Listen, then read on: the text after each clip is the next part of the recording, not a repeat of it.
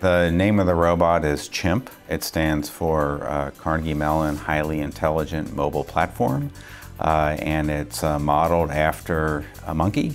And the reason why we picked a monkey is that monkeys are very good at getting around on all fours, and they're very good at interacting with things in the environment using all four limbs.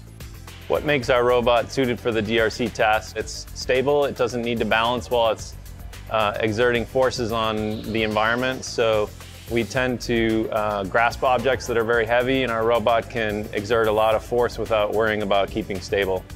We've actually developed the robot entirely in-house, so we have just robotics experts in all things mechanical, software, electrical, and that's allowed us to put together an unprecedented robot in just about 12 months, which is a phenomenal effort by the team.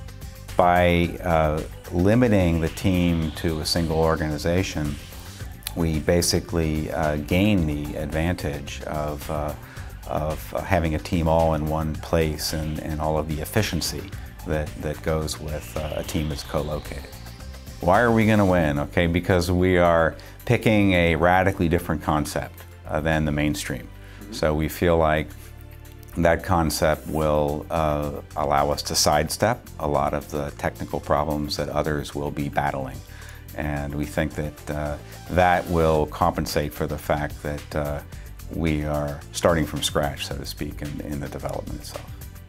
I think the reward of being involved with a project like DARPA Robotics Challenge is really pushing the forefront of what we can do with robots.